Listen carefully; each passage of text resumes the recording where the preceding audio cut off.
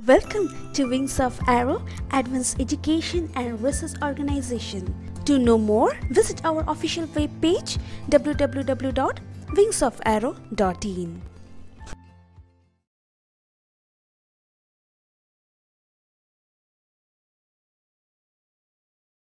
Now we are going to learn how to find the height difference in a YouTube Mercury manometer of a low-speed subsonic wind tunnel.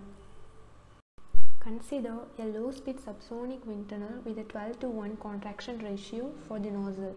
If the flow in the test section in at standard sea level conditions with a velocity of 50 meter per second. Calculate the height difference in a YouTube Mercury manometer with one side connected to the nozzle inlet and the other to the test section. Given data. Here, the nozzle to test section contraction ratio is given, which is A1 by A2 is 12 by 1. And the velocity flow at the section V2 is given, which is 50 meter per second. Now the question is, what is the height difference in a YouTube Mercury manometer with one side connected to the nozzle inlet and the other to the test section? So the side of the manometer is connected to a pressure tab in the settling chamber of the wind tunnel where the pressure is P1, and the other side of the manometer is connected to a pressure tab in the test section where the pressure is P2. Then we can write the pressure difference P1 minus P2 is W into del H, where W is the weight per unit volume of the manometer fluid and del H is the height difference. From this we can find out del H, and here all values are unknown. So from the Bernoulli's equation we can find pressure difference P1 minus P2. So write P1 minus P2 is equal to 1 by 2 into rho into V2 square into 1 minus A2 by A1 the whole square, where rho is the density of airflow. At standard sea level, rho is 1.23 kg per meter cubed, and V2 is the velocity, which is already given in the question, and contraction ratio is also given. By substituting these values in Bernoulli's equation, we get the pressure difference P1 minus P2 is 1527 Newton per meter square. And we know the product of density and the acceleration of gravity is the weight per unit volume of the manometer fluid. So here, what is the manometer fluid?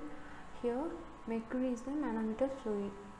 So the constant value of density of liquid mercury is 1.36 into 10 to the power 4 kg per meter cube, and we know acceleration of gravity g is 9.81 meter per second square. By multiplying the density and g, we get W is 1.33 into 10 to the power 5 Newton per meter square. Now substitute this W and pressure difference in equation number 1. We get the required height difference del H is 0.01148 meter. Did you know? Sheep, a duck and a chicken were the first passengers aboard a hot air balloon. They survived the very first hot air balloon flight, which lasted about 8 minutes. When the burner of a hot air balloon is turned, it can be quite noisy in the basket of a balloon. But when the burner is turned off, it is very quiet in the balloon. This is not even any wind noise, since the balloon is moving with the wind. Someone invented a glass bottom balloon. Imagine floating thousands of feet above the air with nothing between you and the ground but glass. This is what passengers experienced when Christian Brown debuted his glass bottom hot air balloon at the 2010 Bristol International Balloon Fiesta. Brown told the British press the flight was terrifying and the trial flights had ended with passengers shrieking and screaming in fear. There is talk of opening the glass bottom balloon to the public. Sound fun? If you have further inquiry or requested video, drop down to our mail wingsofarrow@gmail.com. Don't forget to subscribe for more updates.